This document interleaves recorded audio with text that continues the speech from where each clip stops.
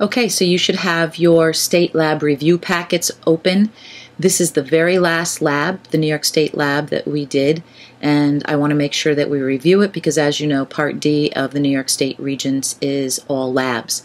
So it's really, really important that while you're studying your boot camp review packet tonight, of all those things that you need to know, that you also review this state lab review packet. This is the last of the 4, and that's really, at this point, it's crunch time. These are the 2 things that you should be studying, the boot camp review packet and this state lab review packet. So let's get started. We are on the Relationships and Biodiversity Lab, which is the last lab that we did. What we did in this lab, we looked at organisms with similar structural or molecular similarities. So we looked at the leaves, we looked at the seeds, and then we looked at a cross-section of the molecular structure of what it would look like under a microscope on that piece of paper to see if they had scattered bundles or circular bundles. In order for a species to survive, it must contain variety, diversity, so biodiversity, life, different forms of life. Proteins and enzymes are produced as a result of an organism's genetic code sequence. So we know that the nucleus contains the instructions for producing proteins, and then these instructions are given to the ribosomes, and the ribosomes are the site of protein synthesis. If we change the genetic code of the protein, then we change the protein. And we have many different proteins in our bodies, and they have many different functions. The genetic code is carried out as follows.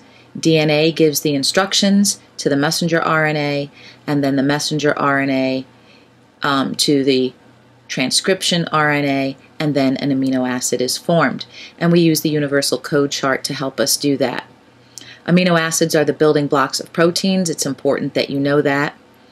We can use chromatography to separate a mixture based on particle size.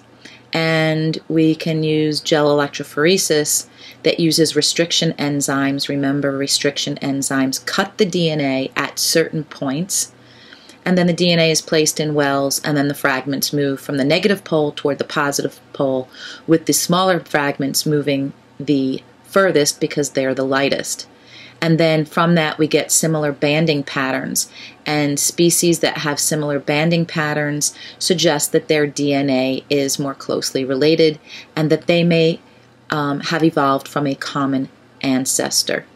And lastly, you have to know biodiversity increases the stability in an ecosystem. So let's get moving.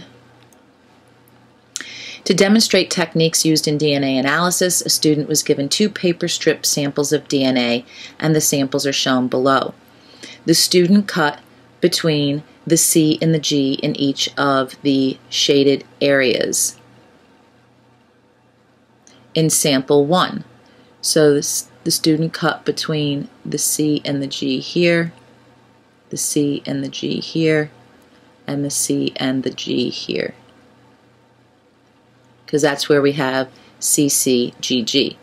And in sample 2, they cut between the shaded areas TAAT.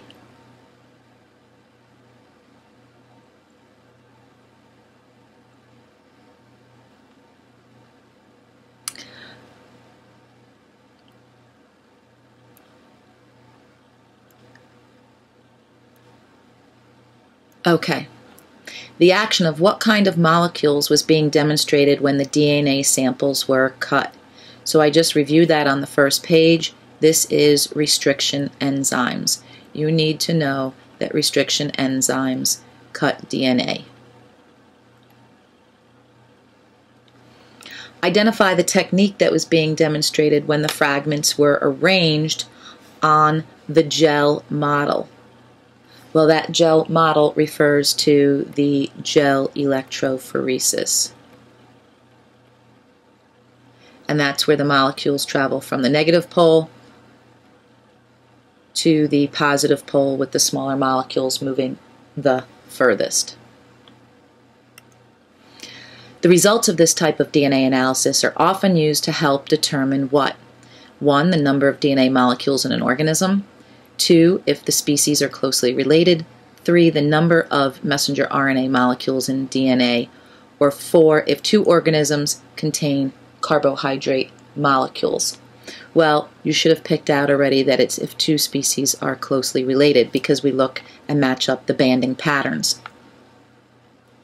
State one way that the arrangement of 2 samples on the gel model would differ. Well, let's go back and look at our, so this has 1, 2, 3, 4, so this has 4 bands, and this one has 1, 2, 3, 4, 5, and this has 5 bands. And not only that, you can see like they have different size bands. We could count these like we did on the Biodiversity Lab. This has 1, 2, 3, 4, 5. This has 5. This has more than that. So they also have different size bands. So let's go back and we can say, what sample was that? Sample 1. So sample 1 has 4 bands. See how I'm being very brief, direct, and to the point. Sample 2 has 5 bands. I do not need complete sentences. This is not the English Regents. And they both have different size bands.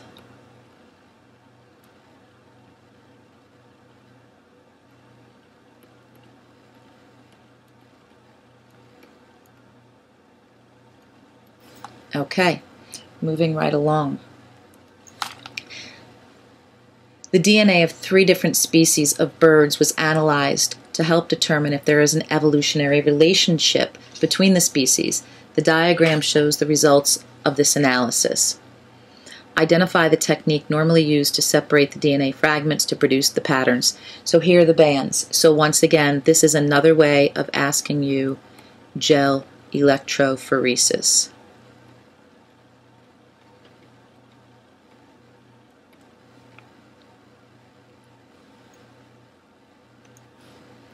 The chart below contains amino acid sequences for part of a protein that is found on the feathers on each of 3 species of birds.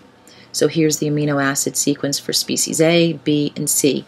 State one way that this data supports the inference that these 3 birds may be closely related.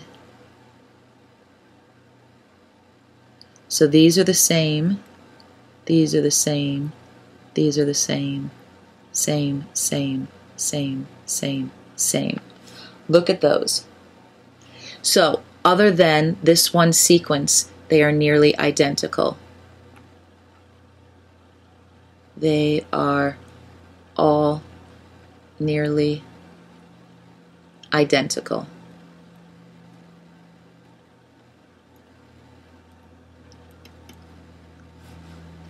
So there's only one difference here. State one type of additional information that could be used to determine if these 3 species are closely related. Well, we could look at the structural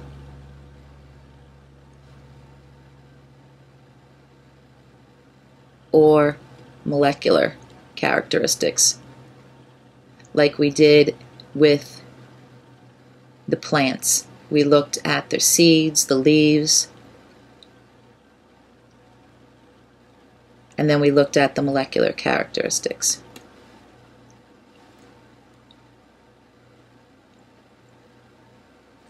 Okay, next question. R, S, and T are 3 species of birds. S and T show similar coloration. The enzymes found in species R and T show similarities. Species R and T also exhibit many of the same behavioral patterns. Show the relationship between R, S, and T by placing the letters in in the corresponding top of each branch. So we see one thing, how S and T are closely related, coloration. But R and T have enzymes that are similar, and they have some of the same behavioral patterns. So they're giving us information showing us two ways in which R and T are closely related and one way in which S and T are closely related. So R is the main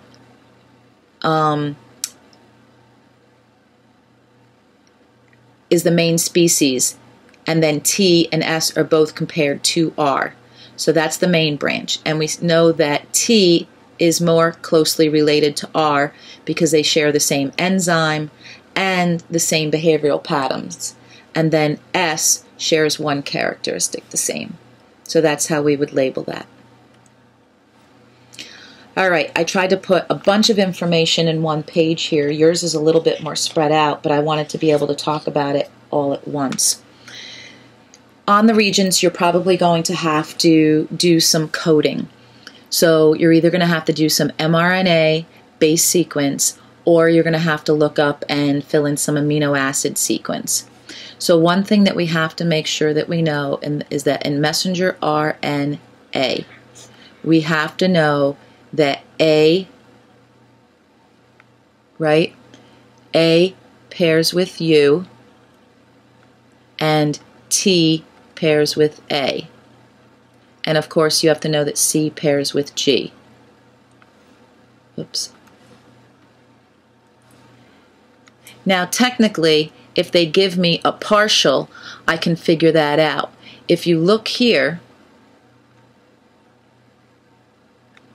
you can see that A paired with U and T paired with A, right here and looking at this one, and you can see that C paired with G. So you might be able to figure that out by looking at other things that they gave you. However, I have seen questions where they just say, here's a line of code like this one right here, and they say, what's the RNA base sequence? So you don't have any hints. So it's in your best interest that you memorize that in messenger RNA, A pairs with U, T pairs with A. And of course, C always pairs with G. So let's fill this in. So you know that T is going to be with A, G is with C, C is with G. T is with A, G is with C, C is with G. A is with U, T is with A is with U. C is with G, A is with U, G is with C. G is with C, T is with A, and A is with U. So that one's done. Now down here they want you to do the amino acid sequence. So you're going to look up the three bases. So this is GGC. So I go to G, then I go to G, and then I find GGC, and I see that it is GLY. Then I go to ACG, ACG,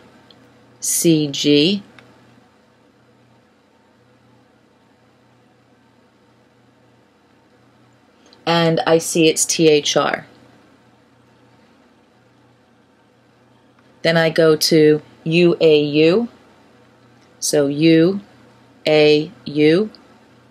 and I got to be careful here because there's two different ones, and it is THR again. Then I go to GUC, GUC, and I see that it is Val. And the last one is CAA, CAA, and I see that it is GLN. So according to these amino acid sequences, which two plant species are most closely related? So I'm looking at the amino acid species, so I'm looking at the last lines of each of these. So GLY, they all have, this one doesn't have GLY, these all do. THR, good. TYR, oh, TYR, that's this one. VAL, they all have VAL, and HIS. Only 2 of them have HIS. So let's look. Alright, so this has one difference. These two, nope, 2 differences. GLY, THR, then this is the same. No, one difference right here between A and B. B and C have 2 differences. C and D, no differences. So C and D. And they have no difference.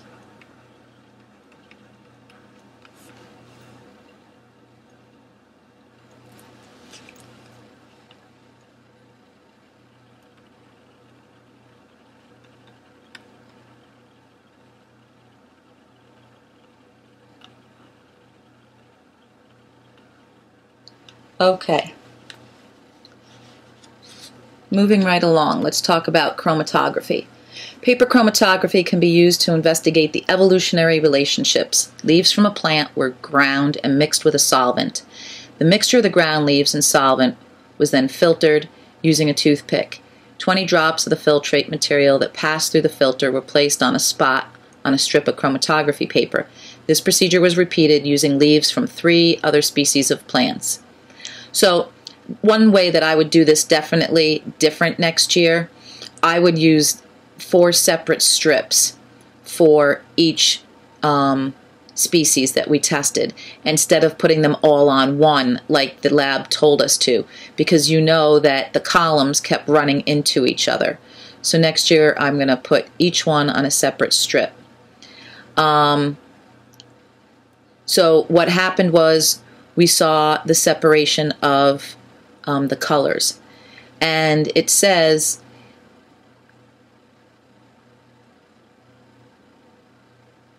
state one reason for using a new toothpick for the filtrate from each plant. So they used a different, and so that basically, why are we using a different toothpick? So we don't have contamination.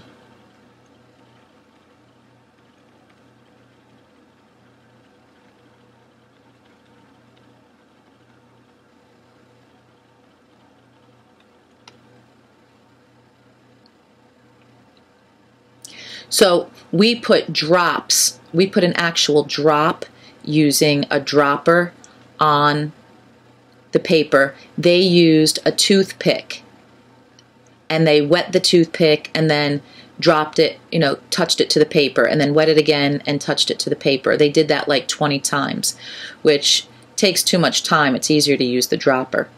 State one way the 4 strips would most likely be different from each other after being removed from the beakers. So the colors would be different.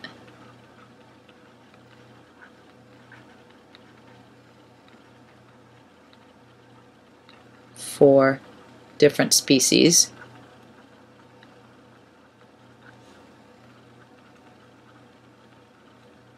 And the amount of color.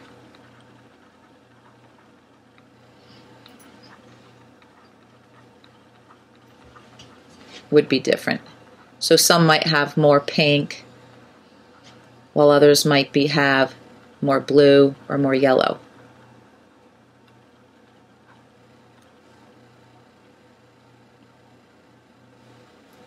And there's one more question in this section that says, state how a comparison of these resulting strips could indicate evolutionary relationships. So the more similar the color pattern,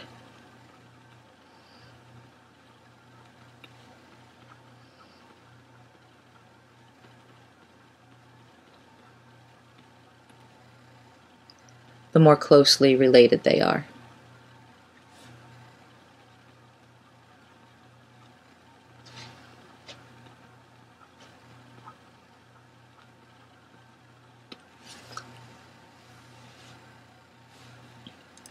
All right, let's look at some more DNA stuff. Base your answer to question 15 on the portion of the mRNA codon chart below. So this right here is your mRNA, and this right here would be your amino acid. So for each of these going across. Series 1 represents 3 mRNA codons. Series 2 includes a mutation of Series 1.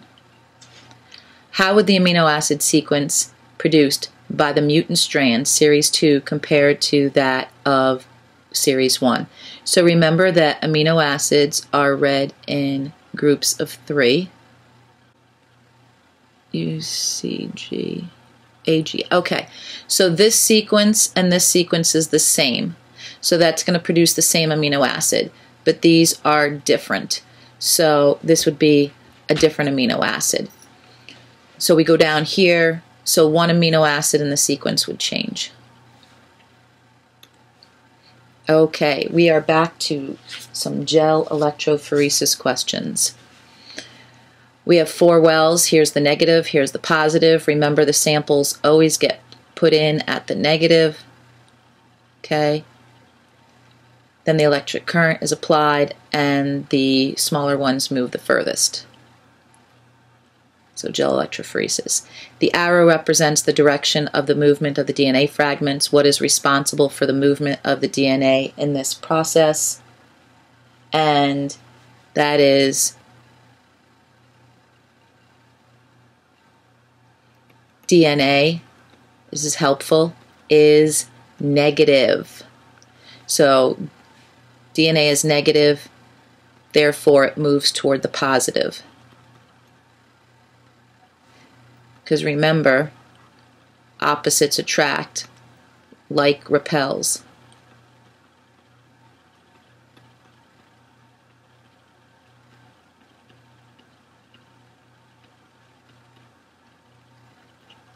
And to help you remember that DNA is negative, you can you can circle the N, negative, DNA negative. The 4 samples of DNA were taken from 4 different individuals. Explain how this is evident from the results shown in the diagram. So basically this is individual 1, 2, 3, and 4.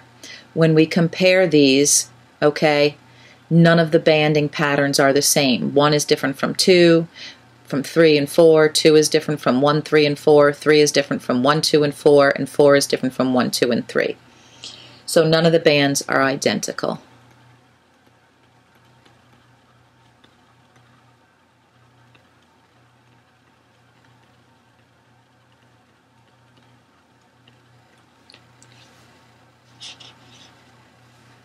Identify the substance that was used to treat the DNA to produce the fragments. What made the DNA into fragments? It's saying what cut it. So, restriction enzyme. Have to know restriction enzymes cut DNA. All right, last page. Well, almost the last page.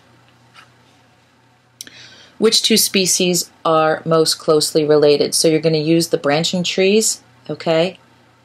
Letters A through L represent different species of organisms, and the arrows show the long periods of geologic time. So which are most closely related? J and L? I don't think so. They come from different branches. G and L? No, definitely not. F and H? Different branches. F and G, there we go. They both come from D. Which species was best adapted to the changes that occurred in its environment over the longest period of time? Well, A started here and only made it to here. B started way down here and continued and still exists today. So there you go. Let's check out C. C is only in one spot, and J is only in one spot. Which 2 species would most likely show the greatest similarity of DNA and proteins? Which two species would most likely show the greatest similarity of DNA and proteins? B and J, they're close together. G and I, they're in separate branches. J and K, they're in separate branches. And F and L. F and L, well, they're definitely, so B and J are the closest. Read through all your choices before you select an answer. All right, based on their analysis of differences in amino acid sequences of one kind of protein, scientists prepared the evolutionary tree shown below. According to this diagram, the DNA of which pair of organisms would show the greatest similarity? So let's see where the penguin and turtle are. Penguin and turtle. Okay, they're fairly close. Horse and donkey. Well, penguin and turtle both came off the pigeon, but horse and donkey definitely are closely related because they came from the same split. Snake and tuna. Snake, tuna. Very long line here. Turtle and rabbit. Well, they're not even anywhere near each other. So I would have to say, based on the shortness of the lines and their close proximity, it would be the horse and the donkey. Older systems of classification always placed penguin, chicken, ducks, and pigeons in the bird group, and turtles and snakes in the reptile group. Does this diagram support the older system? So let's look. Penguins, chickens, ducks, and pigeons. Penguins, chicken, ducks, and pigeons. Penguins, chickens, ducks, and pigeons. And bird group, and then turtles and snakes in the reptile. Turtle. Where's snake? No. So this does not support that.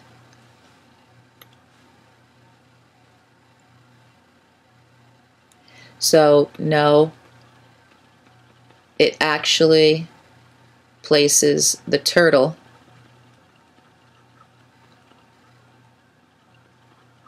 closer to the birds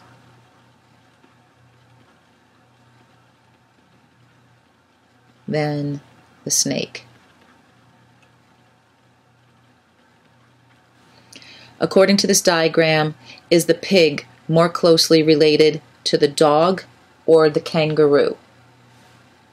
Is the pig more closely related to the dog or the kangaroo? So here's pig, here's dog, here's kangaroo. Well, pig is more closely related to the dog. We can see that. So pig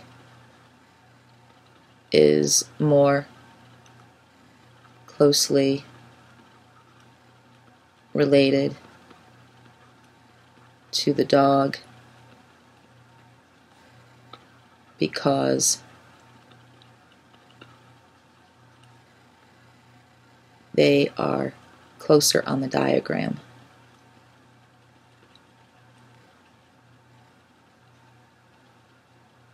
And that's all you have to say. And that concludes the Biodiversity Lab Review. Remember, please study this packet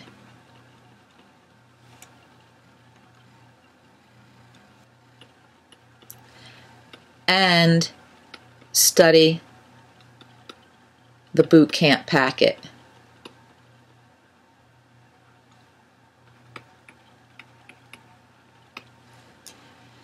I will be in my room Tuesday morning if you want last minute review, if you want to come in on the early bus. You have to be at the school by 12 noon.